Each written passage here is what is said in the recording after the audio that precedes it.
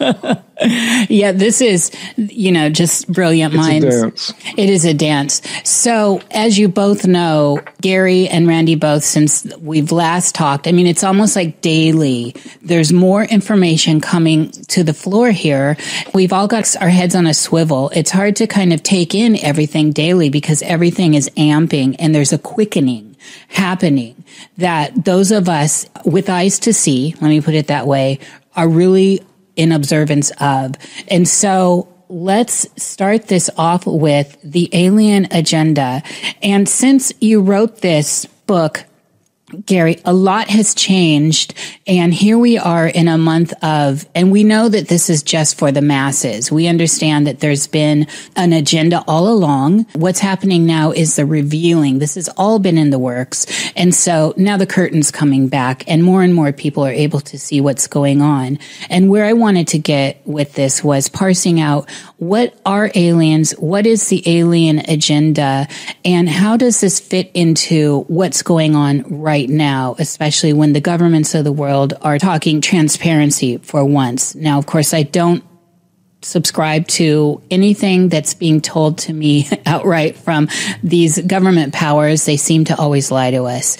But everyone's talking aliens, so let's talk aliens. Let me start with you, Garry. What has changed since you wrote the book and chapter 48? The way I look at things in terms of how my book was written is I don't view things that have changed. I think things continue to develop in a direction that was already underway, and it's just adding more flesh onto the bones. So directionally, I think everything is going in the direction that I wrote in the book. And I'm not saying I'm a prophet. I'm just saying these things just sort of, if you take a step back, they have to kind of come about. And one of the things I talk about in the book is this sort of great coming out that they have to have the governments and the secret societies and everybody that's currently working with these presences, and we'll leave it at that just for the time being, so that there is kind of a transition period. And I think that's what's about to happen. So I don't expect that in this great report that's going to come out from the U.S. government that we're going to get the whole truth, because we're not. And we're not even going to get a significant piece of it, but it is the first step to preparing people, even though people have been prepared for generations, and particularly in this last generation, for what's going to be coming about. This is just going to be the start of it, but they're not going to welcome us to this sort of galactic table of alien nations that's in this grand alliance against the evil force of the universe yet. They're just going to come out and probably say something really, really stupid. And like, we don't know what it is what they're going to say. We think it could be Russian. We think it could be Chinese. And they're just going to, I guess, in a provocative way and directionally motivate people to demand more information in terms of what they're going to do, because you can't make a plausible argument that China or Russia had any of these things, let's say in 1947 or 1948 or before that. So it's going to be a nonsense argument, but it's a start, and it's an important threshold event that is going to start preparing people and the world for the end time and the things that need to come about. And this is sort of that start. So I'll leave it there for now. Excellent. Randy, what do you have on this initial getting our toe in the water?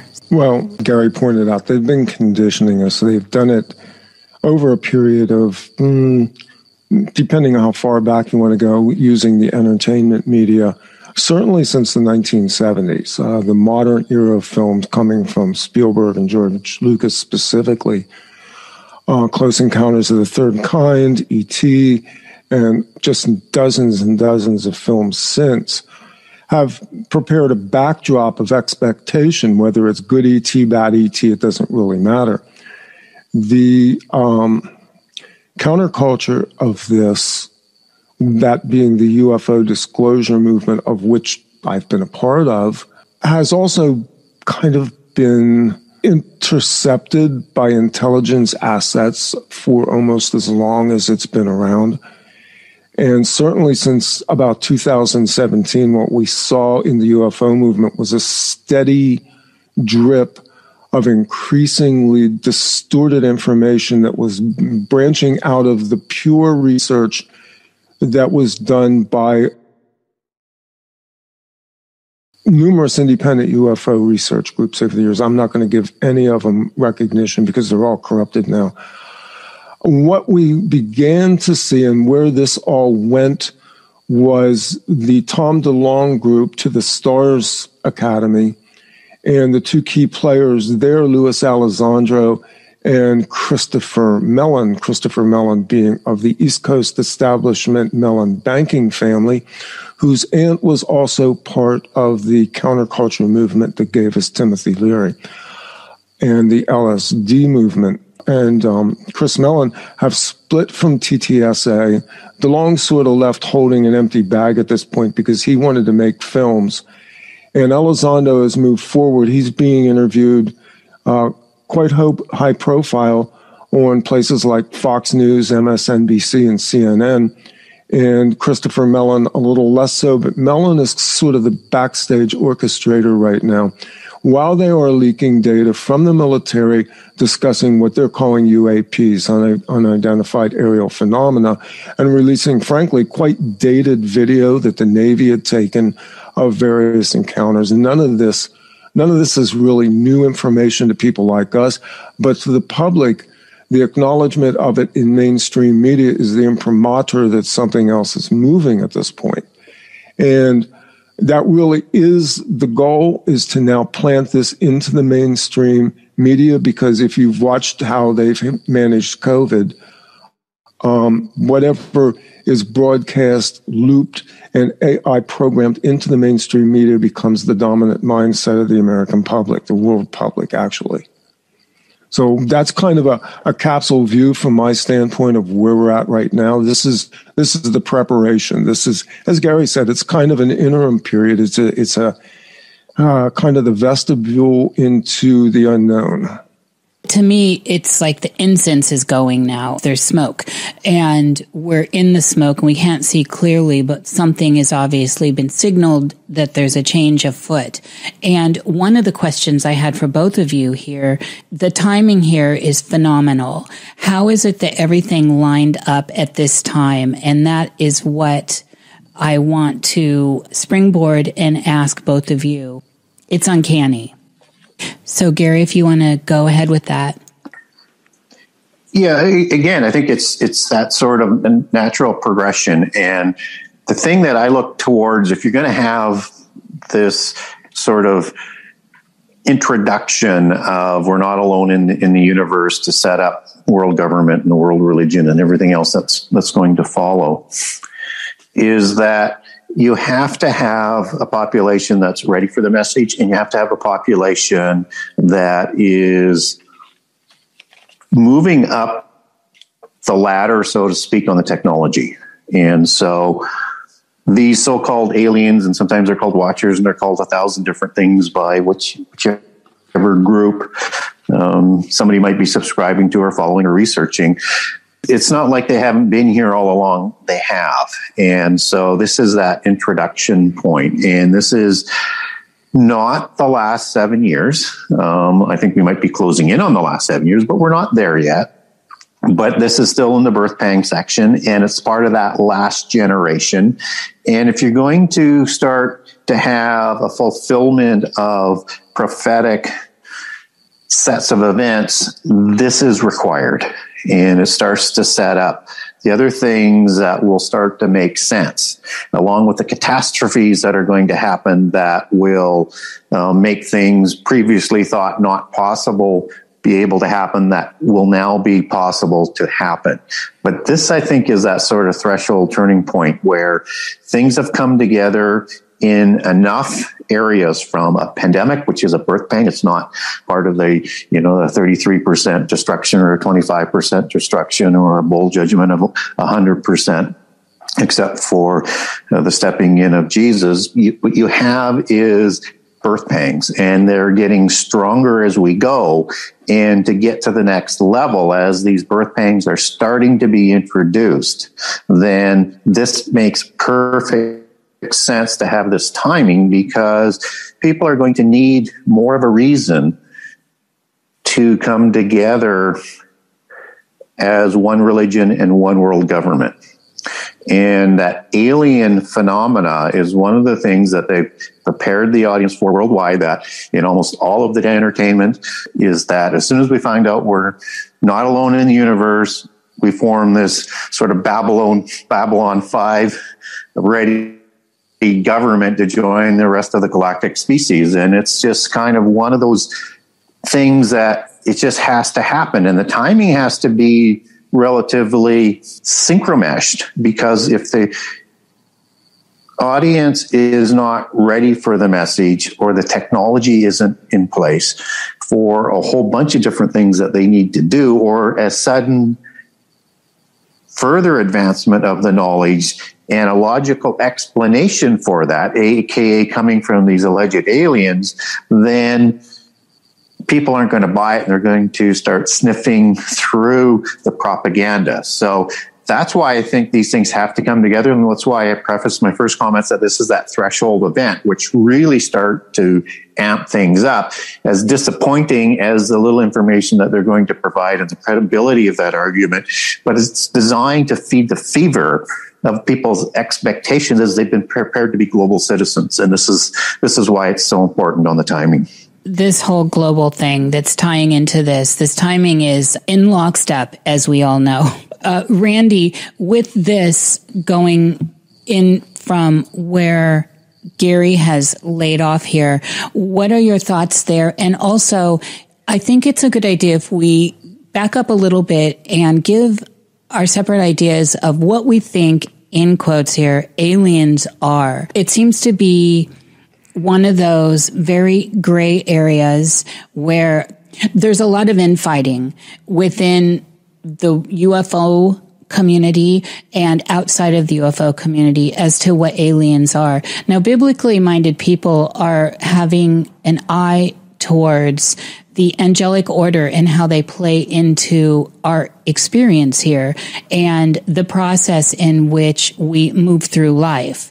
And I think everyone has had, whether it's in a dream or in real life, even in the wee hours, mystical experiences. And what I say by this, what I mean by saying mystical, is stuff that doesn't really fit into your dayside narrative, into your dayside mind of the world that you are perceiving, and I'm saying you as the masses, of getting up, going to work, paying the bills, and that whole thing. Really, that to me is the idea of the Catherine wheel. It's a slow torture, and it's a long haul of consciousness that makes everyone so thin and wispy by the end of the day, when our ancestors would find this time to reflect on what's going on and read the signs around them. So by pulling back and looking at what are our ideas of aliens. Now, Garry, you mentioned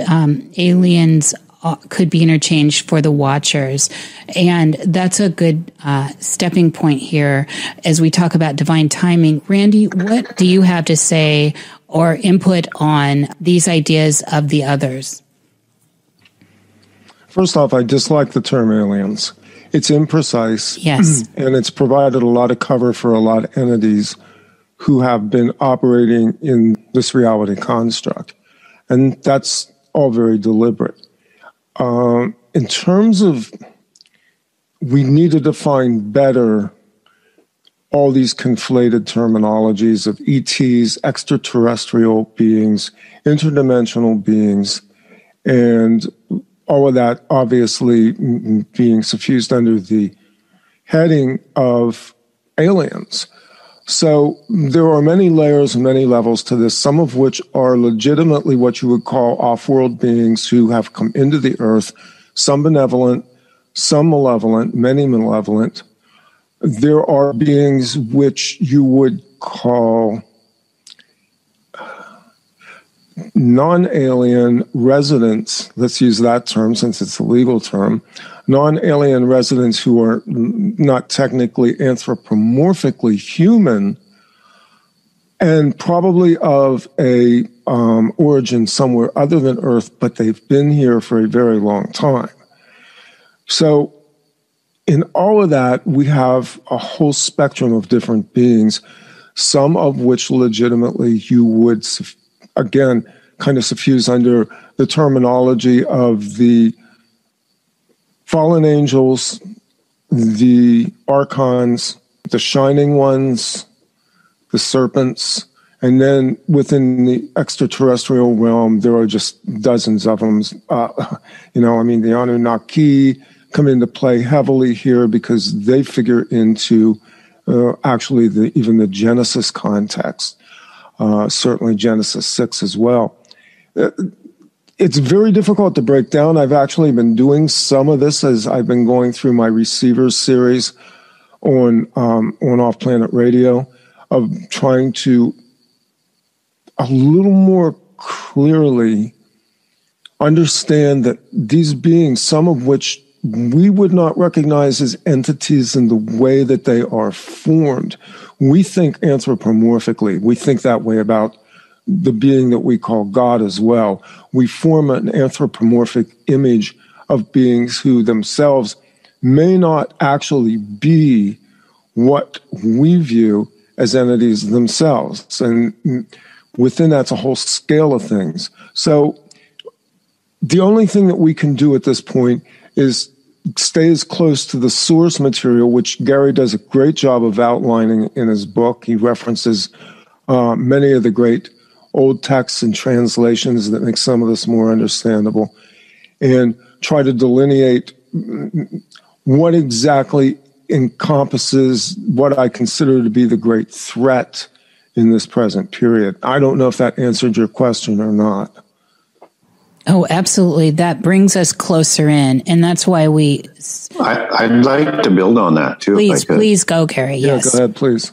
So when we talk about the angelic realm, that is exactly as what was laid out. So we have to understand that is a separate set of beings from the other group that was being talked about. So let me just sort of flesh that out a little bit. What we do know is there's a hierarchy of the angels, and there was a hierarchy of these host of angels in the fallen realm as well. So you've got angels that are a classification, but they're not at the top of the angelic sort of hierarchy. So, to hear terms like the archons and the serpents, and the serpents also has some lower classifications that's not amongst the angelic realm as well that we need to pay some attention to. But like the seraphim angels are the fiery serpent ones, and they were in charge of government and religion, and they're the ones that work before the altar in heaven. And some of those rebelled, and they're likely the watchers of Genesis 6, and we get watchers in Daniel 4 3 times, and they're coming down from heaven dealing with government. And that's one kind of the angelic beings. And you've got mighties, and you've got these powerful, I think the Greek word is dunamis, and a few other ones that, and there's just sort of this, there's other ones that are included, like, the thrones and the virtues, and it's all part of this hierarchy. So they're going to come at us in all sorts of different forms. And even with the watchers, you've got, according to Enoch, you have Ophanim, which is the word for wheel in Hebrew, and that's part of the ones who have these wheels of the throne of God that are part of the throne that are shown in Ezekiel. That's the word Ophan, and I am is the male plural. Right. And you have the cherubim, and that's all part of the watchers. So you have different kinds of watchers as well. And as you move through this sort of hierarchy of angels, we also need to understand they have this sort of changeling quality that they have the ability to do in the physical world. And they can seemingly take any form that they want, even though they may have a specific form they like to be presenting themselves in. But then after that, after all of those different looks that you could get, you would have the offspring of the fallen angels, and what I would call the greater Nephilim concept. So that not only do you have the Nephilim, which some of them would have had a serpent kind of look, but you also have other Nephilim type of creatures that are of different formats, and the elementals would be a classification of that, and that includes in the fourth classification the salamanders, which are another reptilian being. And then you have within the three classifications, you have the ugly ones, and within that you have the gnomes, who have this identical look to the gray aliens and do the same things and have the same kind of technology and come through portals. And so you're going to have this whole array of beings from all of these different classifications of beings that were probably some created by the fallen angels, and who knows what happened in super prehistory that may or may not have taken place. And these are also said to be in the earth and above the earth. And so I think there's more of an interdimensional travel aspect as opposed to planetary, but I'm open to planetary, but I think it's more interdimensional where they're coming from, because all of these things come together in that sort of understanding of portal, and with all the technology heading towards multiple dimensions so that we can get access in our preparation. So I've been on a bit of a long rant, but I just wanted to open people up that there's going to be so many of these different looks and a hierarchy to it, from size and capability right up to the most powerful ones. Let's get into interdimensionality. And Randy, if you have anything to add with what was just our transition into interdimensionality, please come in with that and then bring us into the idea of interdimensionality. I don't have a lot to add or amplify on that, because I think Garry broke down sort of the arcana that we're dealing with pretty well with that. In terms of interdimensionality, this gets tricky because most people don't think outside of three-dimensional time-space. Now, three-dimensional time-space would, of course, be four-dimensional. And even ordering levels of dimensionality in itself is a linear concept that does not serve us. So we really come to a place where we start to understand that the Earth itself, both naturally and the way it has been re-engineered, enables different vantage points of interdimensional travel, portals. Some are natural, many are artificial. This goes into what goes on with underground bases. It goes into what goes on with mountains, specifically certain key mountain ranges, mountain tops, as being access portals which enable moving interdimensionally. The interdimensional beings themselves have the ability to, I will not say shapeshift so much as solidify forms to operate in stealth mode. These beings may appear as beings of light. They may appear as translucent beings that sort of are in a liminal state between actual corporeal physicality and something a little bit more less solid. So somewhere between that. But the concept that beings move in and out of dimensional space is something that this may be the part, first off, that most people will struggle with, because we're thinking, and this is the problem with the UFO research that's occurred, it's all been nuts and bolts hardware, UFOs, crash retrievals, photographs, videos. All of that keeps us locked in the mindset of things that conform to our three-dimensional solidified worldview. And the worldview of anybody who's going to deal successfully with these beings or with anything that has to do with the spiritual realm means you have to remove the limitations of three-dimensional, four-dimensional time-space in order to conceive of it, much less to delve closer into it.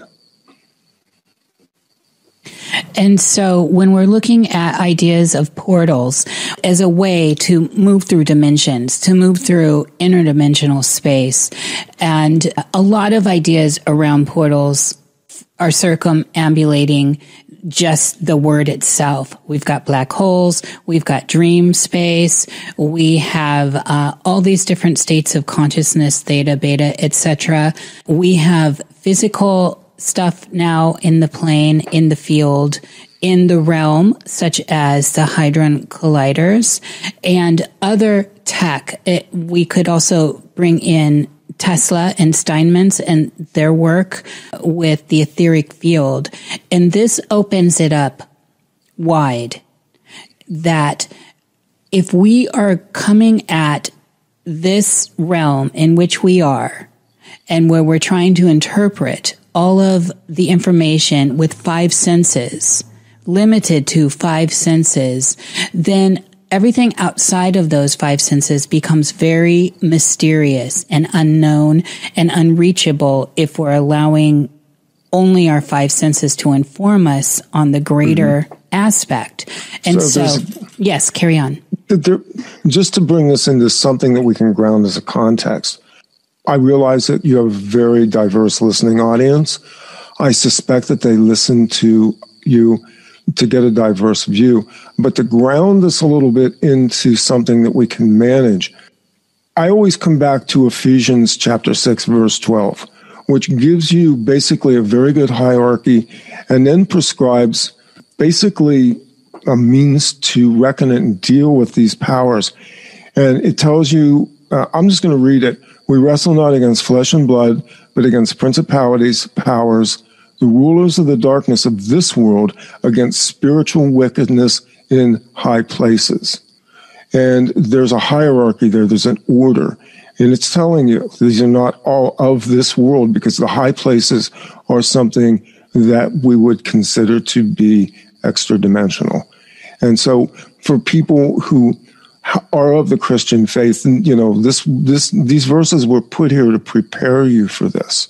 That's not what your churches are telling you, but that's what I've been telling people on radio going back to 2003. I've basically been saying you need to stay very close to this because there is a great deception coming, and the only thing you're going to be able to reckon with is if you have the ability to use spiritual eyes to see.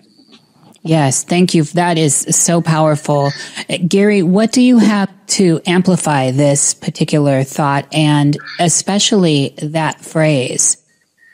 I do. And I think it sort of goes back to what you were talking about in terms of the timing of what's going on. And one of the pieces of that timing is that the churches have not prepared us. They have not been teaching us for what is going to take place. And again, I think that is something that Christians have to be aware of, that they've been infiltrated, and they don't teach prehistory and they don't teach prophecy. And there's a reason for that. They want people spiritually blind going into this wave of propaganda, signs, miracles, catastrophes, technology in an ever increasing sort of tenacious wave coming one after another, so that people aren't grounded in, let me take a step back.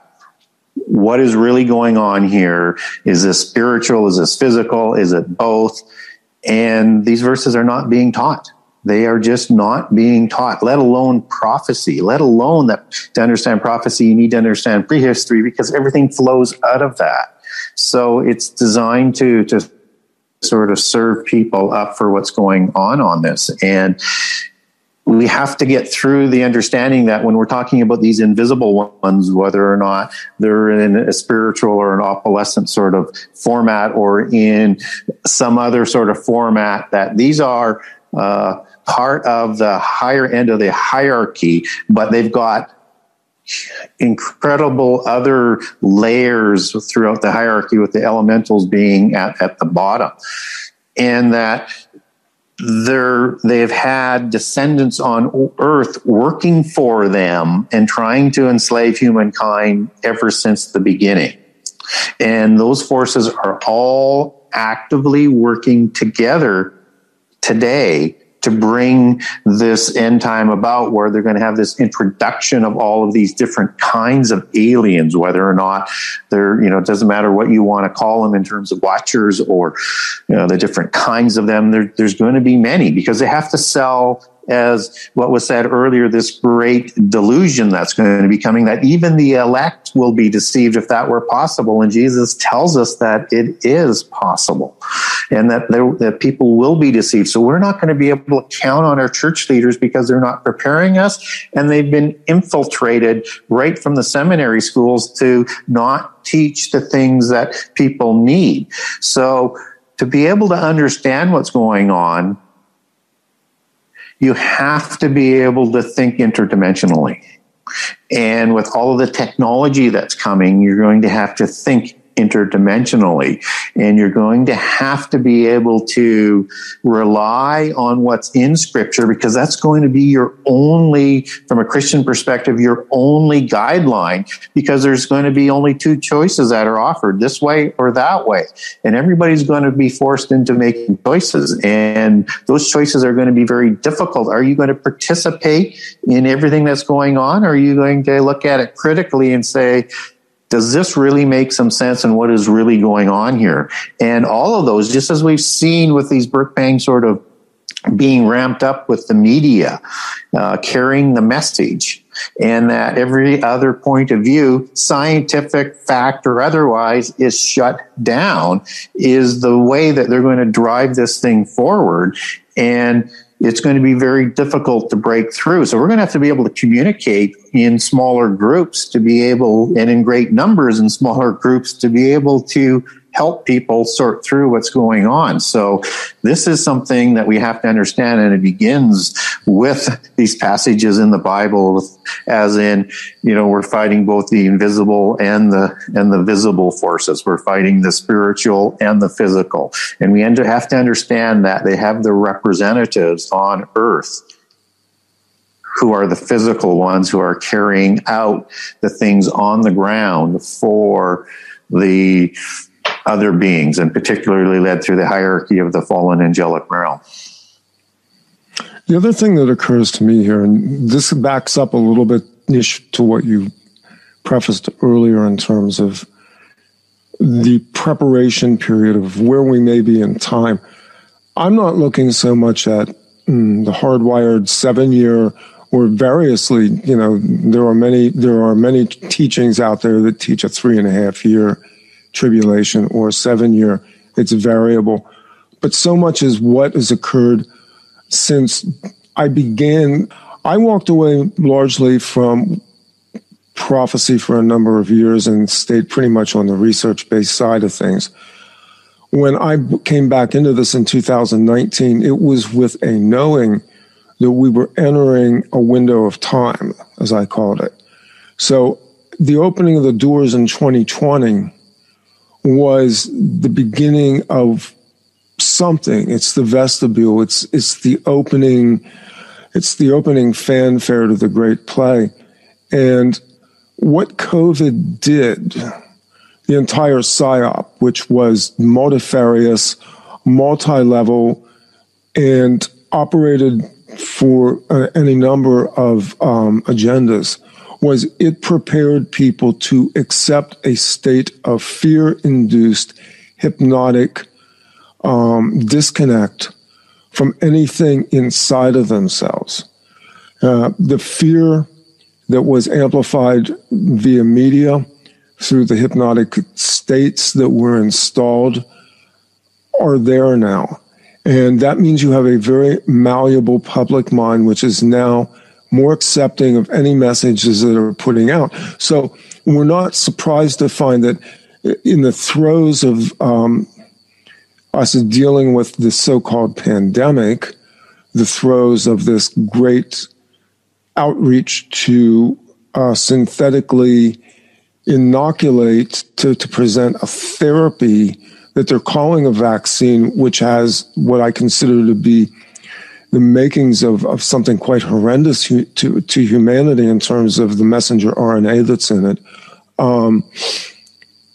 We now have the preparations at hand for what you would call the prince of the power of the air, the Antichrist, however you want to phrase that. In other words, the stage has already been set.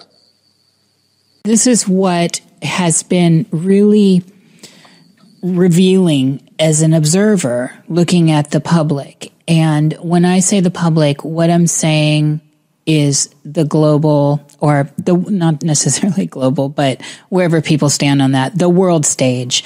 And everyone got to see what choices people are going to make when it comes to comforts, when it comes to ease of life, with promises of returning to whatever normalcy was. These choices, as I had said way before all this, that difficult choices are coming to everyone's door, have been at everyone's door, and they're going to continue to knock at our doors from here on out. Heavy, difficult choices.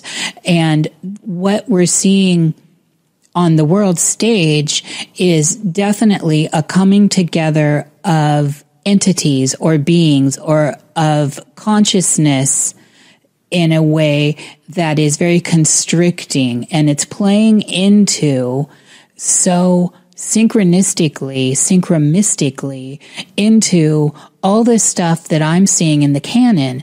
And then as I was seeing in the canon, having not come from the canon, I am able to pull in all this other information from all these other places that I have been familiar with and say, this is all the same thing. This period of time, this alignment that is happening is, to me, completely constructed, and where we are now as a pinpoint of consciousness is we're watching everyone make these choices and sign these contracts without even being aware of it. In some cases, I'm going to do this because I want to go hug my great aunt, or I'm going to do this because I want to get on a plane and have my vacation in Mexico, honey. You know, it's all this stuff that is now becoming very obvious if we're looking through spiritual eyes. What do you see here going on with all of these, dare I say, trials, Garry? And we're seeing with these choices of making these heavy choices that involve tying us into a digital some sort of system that is unfolding. Yeah, we're still in the test stages. So we're in the trial balloons, right? They're testing things and they're seeing how the world reacts, what's successful, what's not successful. And so they're going to develop on that on the next set of either cataclysmic events, pandemic type of events, or whatever the event is going to be, including, an announcement that we're not alone in the universe. They're going to draw on that and improve on it and increase it as they go and perfect it. Just as the vaccine, it isn't the mark of the beast that a lot of people think it is, but it is entering a, so to speak, a portal into a new level of technology and access at the lower, the smallest levels of what makes us up, that they'll be able to do things through messaging down the road. So this isn't the one we have to be concerned with yet, I don't think. But what's coming is going to have the ability to change your DNA, to change you at the subatomic level, at the, and insert bots and nanobots and all those different things that they can recreate at the smallest parts of creation. With that is a violation against the laws of creation that we're really kind of warned. So these are testing, not to scare people off, but to see how do we brainwash them and prepare them and condition them to accept what we're offering, that great delusion that's reserved for a specific generation. And I think that's the generation that we're in. So all of these things are playing out, and when the next one comes along, they're going to ramp it up because they've learned a lot. So a lot of things worked well for them. A lot of things didn't work well. And so they're going to adapt because they are relentless and it is contrived. They want to bring this about, but you're dealing with a lot of people that you're trying to deceive. So it's going to take some test runs, and that's what they're doing through what I would call the birth pangs as these things get stronger. And I think they've had a lot of success. They've had I think, too much success in getting people to obey in trade for you can do this or you can do that. And I think they're going to play on that harder so that when you finally get down to that mark of the beast, which is more than just the medical and insertion into your body to help health and give longer life, but it is this nexus point of all of these technologies that they're going to be bringing on to people. So it's going to have AI involved. It's going to have interdimensional access to knowledge and things like that. It's going to be this greater system that's going to be that mark of the beast. But at some point before there's going to be these vaccines that are going to be able to do things that we should not permit them to do at that sort of subatomic level. And I think they're trying to figure out, how do we continue to give them a bit of a carrot and a stick, and what's the right measures to get them to be more pliable to what we want them to do as they continually ramp up the model for world government. But again, it's going to take significant catastrophes and revelations and development of the birth pangs to get them there, because I don't think they can sew this thing together until they get the universal religion more in place, and that's going to take the false prophets. And we are definitely going to be diving into the false prophets in the next segment. But Randy, do you have anything to add to that? I don't think I so much diverge as I would say that at this present stage, any compliance with any administration of the so-called government-sponsored vaccine program, which is what we have, is a dangerous step. From a spiritual standpoint, you've already accepted the preconditions for something that's coming. Yes. Because the entree into this is going to be the acceptance, and the acceptance is by stages, but you have already taken the first step, and we know that what they are doing, what even Moderna said on its own website, was that we are installing an operating system into your body. That operating system will require more updates.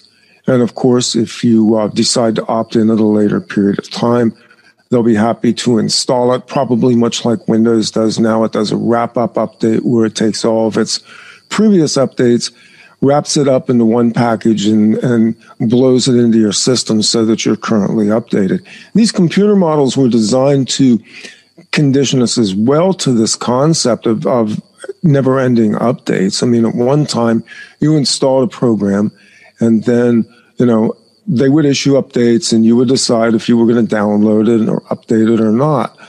And I know that because I did system administration on Windows NT systems. Now you don't have a choice. And so the metaphor is not lost on any of us, even the concept of the computer virus itself, which is a complete misapplication of the term virus. They're not viruses, they were codes. But then again, so is COVID. It's not a virus, it's a code.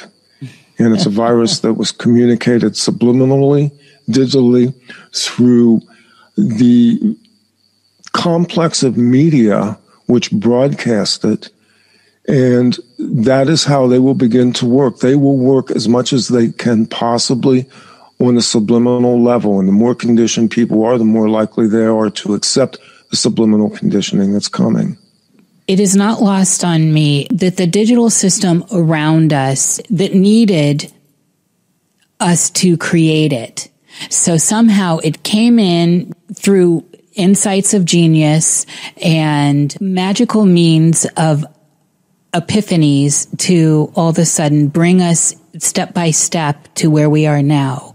And, we often call these people that move us forward, if you will, geniuses.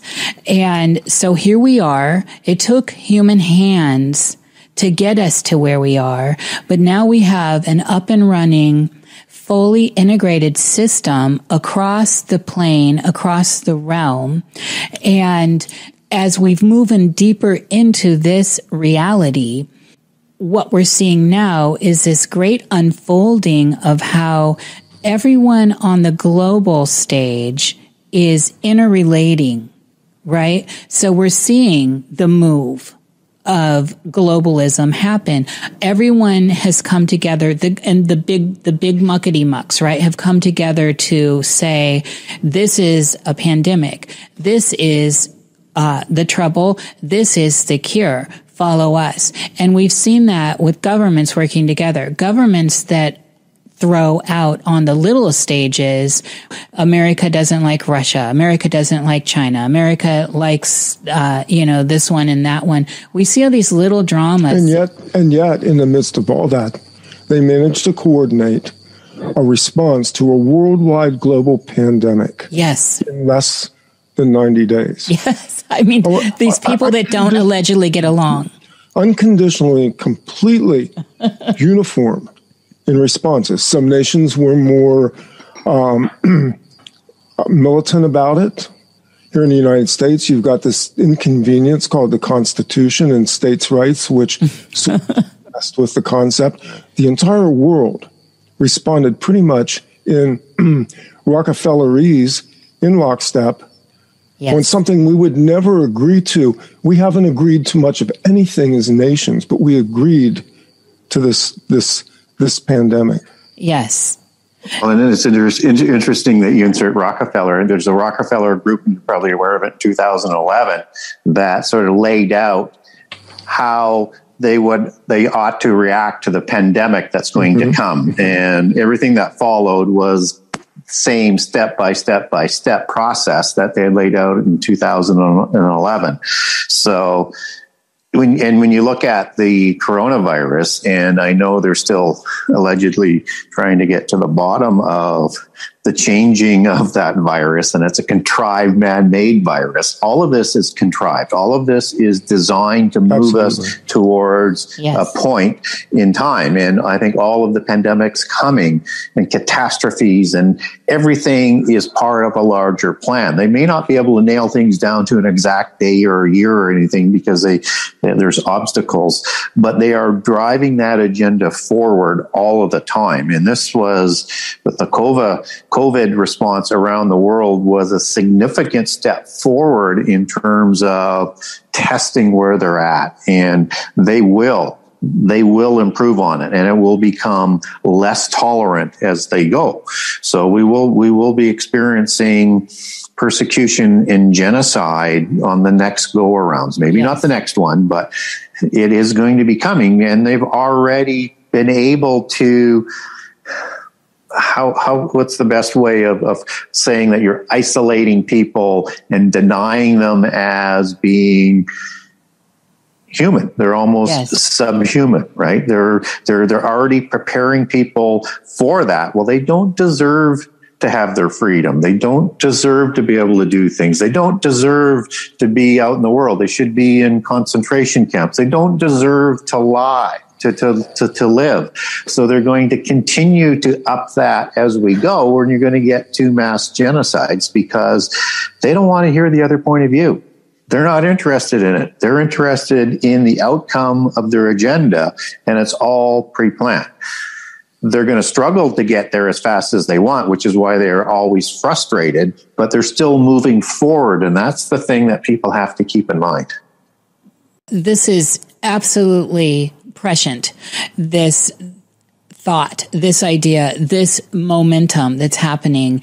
And to pull a thread here that will kind of wrap this first session up and introduce us into the next session is this idea of, we look at how all of a sudden globally entities, and I mean that as corporate entities, as digital entities really, have come together that on the lower stage look like they're warring and at odds and all this, have come together. And it begs the question to me, looking at it with my mystical eye, with my spiritual eye, that there has been some sort of, in quotes, invasion through top layers down.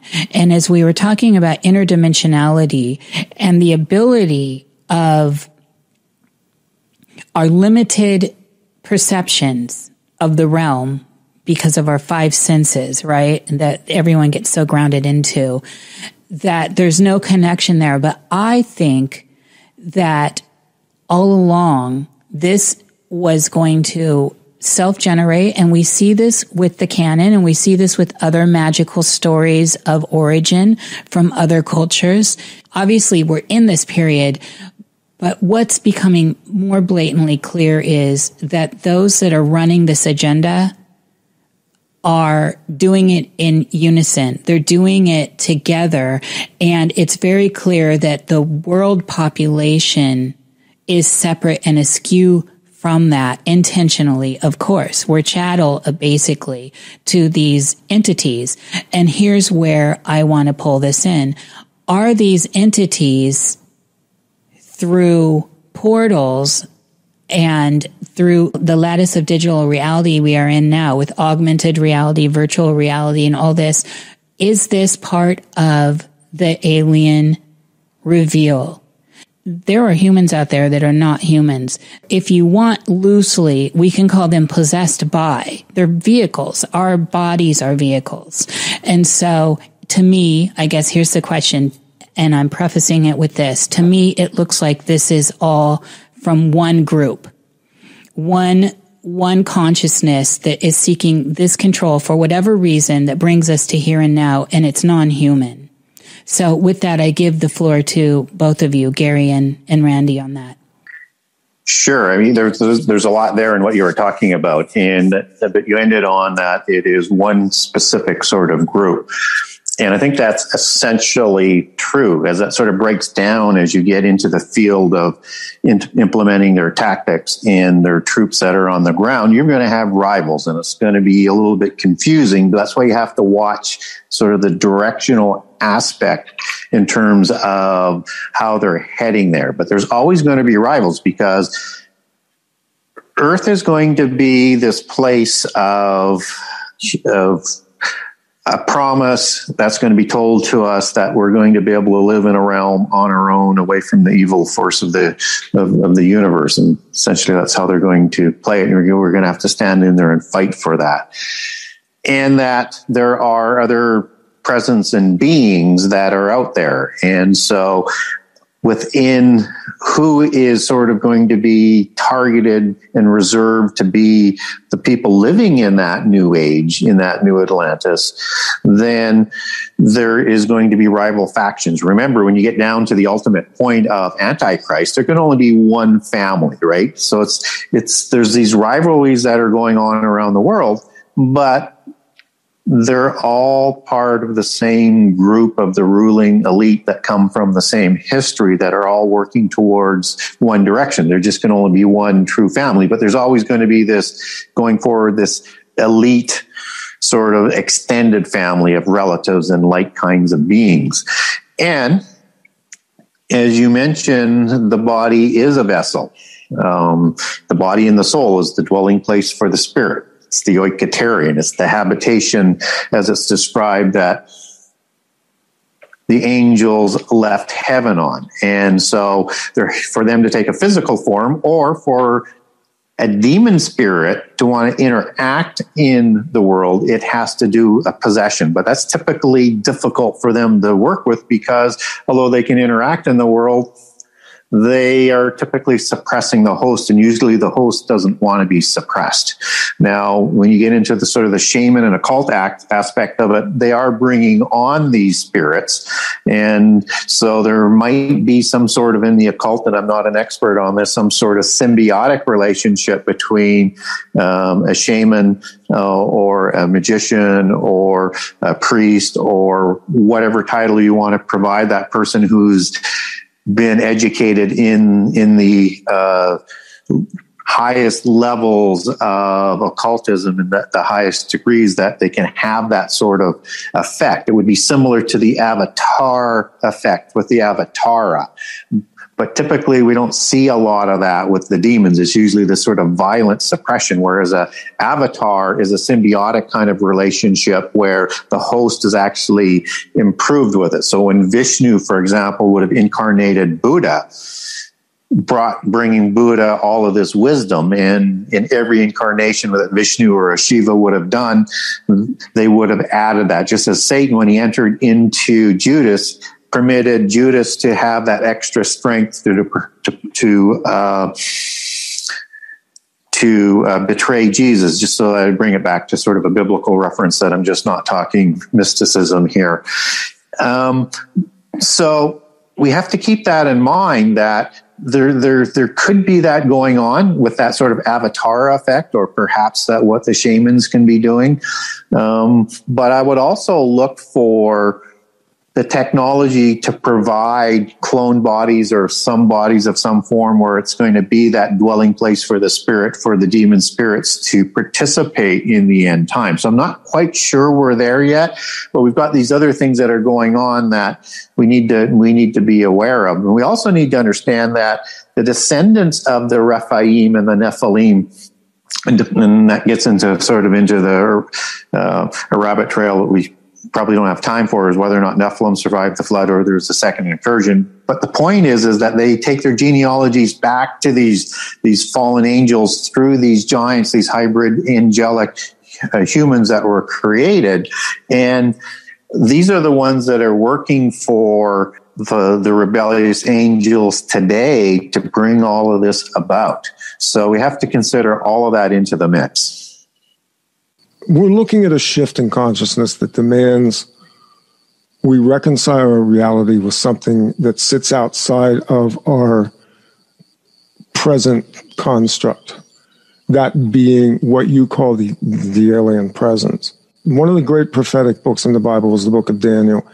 In the 11th chapter of Daniel, Daniel begins to talk about prophetically what we would consider to be the template of what we might call the Antichrist, which is, there's numerous descriptions, but one of them is, it says loosely, in his estate he shall honor the God of forces, a God that his fathers did not know. In other words, the alien God.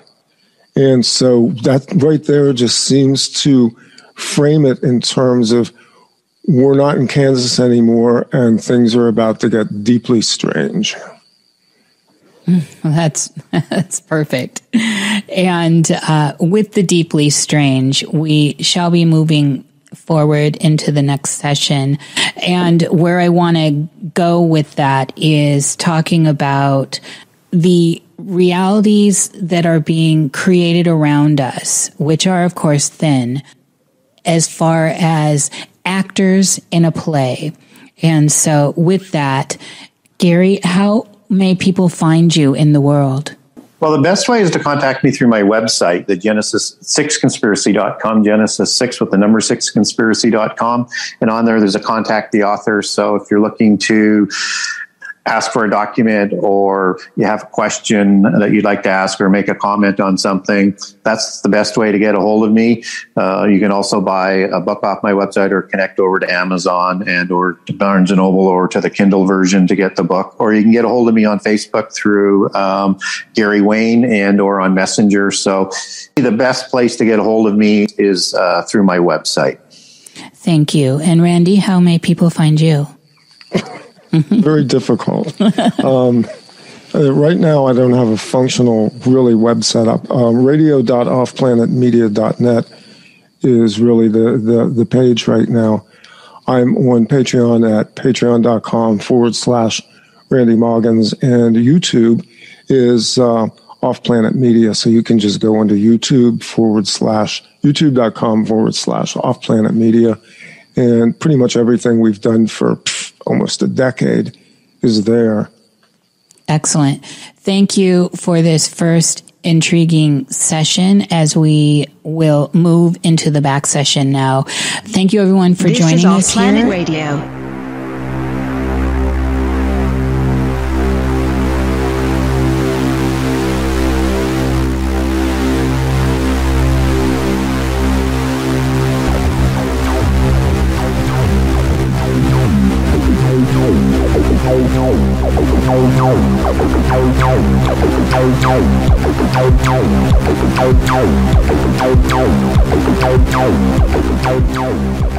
No.